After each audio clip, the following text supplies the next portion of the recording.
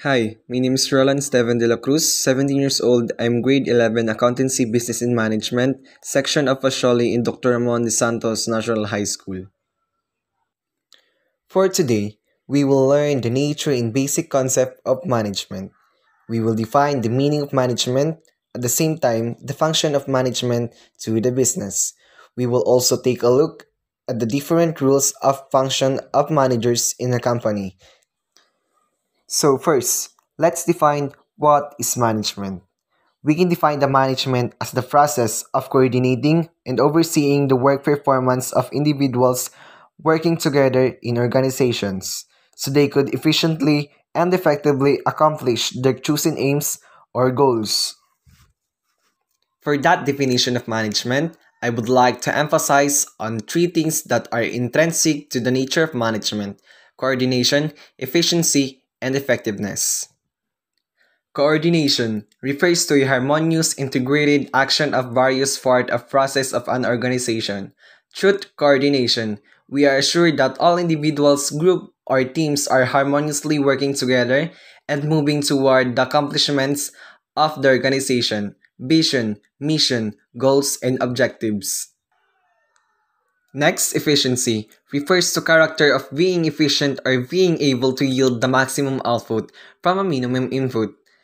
In a business setup, efficiency will refers to the optimal use of scarce resources such as human, financial, physical, and mechanical in order being about maximum productivity.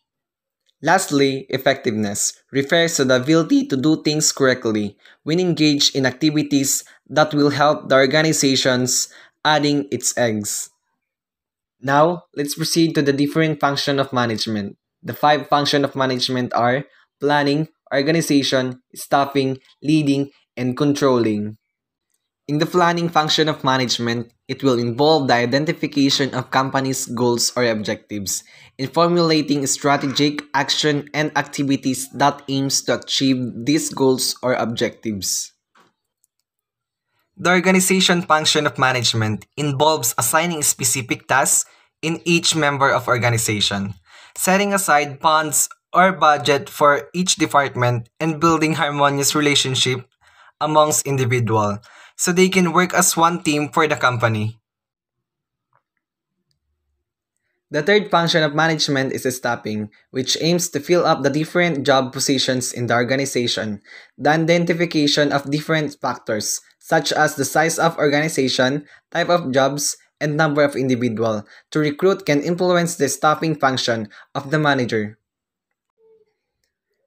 The fourth function of management is leading, which focuses on how a manager influences or motivates his or her subordinates or members to always give their best in order to help the organization to become attaining their established goals.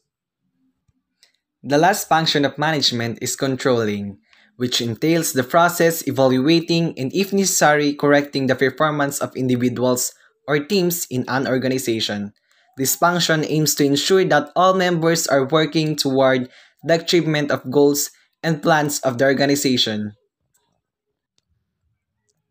Let's move on to the next topic. Different levels in the firm are all engaged in the planning. However, all the resulting plans must be related to one another and directed toward the same goals. Next discussion will focus on the planning that happens in different level of management in the company. The planning at different levels of management includes strategic planning, tactical planning, and operational planning. Strategic planning involves making decisions about the organization's long-term goals and strategies. The top-level managers such as CEOs, company president, and senior executives are responsible in the development and execution of a strategic plan. The strategic planning starts with the definition of organization goals and target that are related to the maintenance of its ability. It also involves the identification of the organization, culture, values, and growth, which will improve the productivity, profitability, effectiveness, and efficiency. The next one is tactical planning, which refers to a systematic determination in scheduling of the immediate or short-term activities required in achieving the objectives of strategic planning. The purpose of this planning is to transform the strategic goals and plans into specific goals and plans that will be applicable in one business unit or department of the organization. The middle level manager are responsible for the development of tactical plans. Lastly, operational planning, which involves the identification of specific procedures that are required at the lower level of the organization. This planning also involves routine tasks done by each unit in the organization lower. Now, we all know the definition, nature, and function of management and planning of different levels of management. Again, my name is Roland Estevan de la Cruz. Thank you for watching.